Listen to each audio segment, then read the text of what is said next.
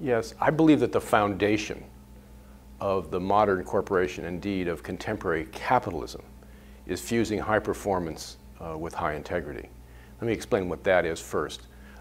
High integrity involves three things: the robust adherence to the spirit and letter of the formal rules, legal and financial, the adoption of global ethical standards beyond what the law requires that bind the company and its employees, and the values which all employees should embody of candor, honesty, fairness, trustworthiness, and reliability.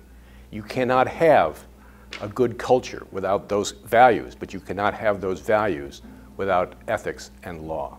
So you must fuse the high performance that every company looks to, whether it's stock price or productivity or great new products. You must do that the right way. You must do it with high integrity. That is the goal of the companies. And the really critical question is, how do we do that?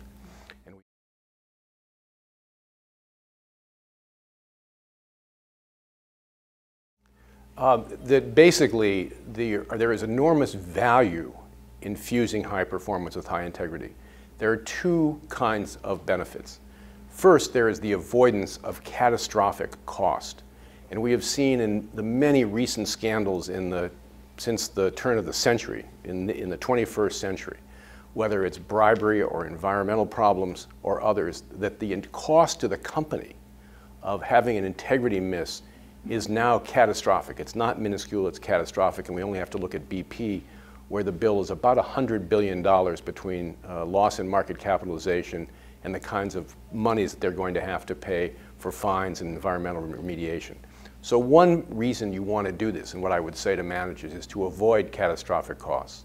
But the other side are the affirmative benefits, not just the negative risk avoidance kinds of benefits, but the positive benefits inside the company, in the marketplace, and in global society. That you fundamentally want a highly motivated workforce. And I believe that you will have a backbiting and turf-fighting organization unless you have those values of honesty, candor, fairness, reliability, and trustworthiness, both for all internal relationships and all external relationships. And you cannot have those kinds of values and relationships unless, as I said, you have adherence to law and the right kind of ethics.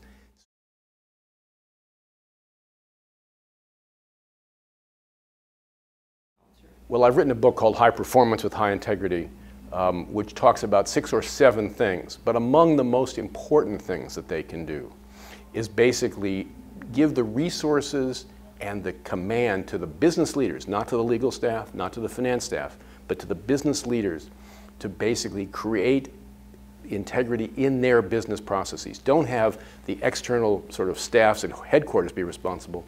Have the business leaders be responsible and have them embedded in their business processes. We also must not pay just for performance. We must pay for integrity, and we can measure integrity. We also need to basically give employees voice. That all the scandals and problems that have occurred have been due to a culture of silence among employees. Employees know what's going on. So we have to empower employees to come forward without fear that they're going to suffer retaliation, or without fear that what they say will not be taken seriously. So these are some of the steps that business leaders can take to create a culture of high performance with high integrity that is so vital in my view.